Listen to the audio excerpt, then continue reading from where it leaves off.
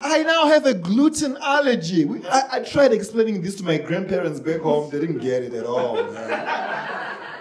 I was like, Grandpa, Grandma, Uncle, I am allergic to gluten. And my uncle was like, why are you gay? I was like, what? Who said I'm gay? I'm not gay. I just don't fuck with bread. Okay, that's...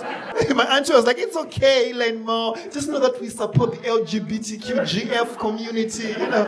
And my auntie was like, you know, just to make you feel better, in college, I was a little bit gluten-free myself. Just a little bit, you know, I tried it out.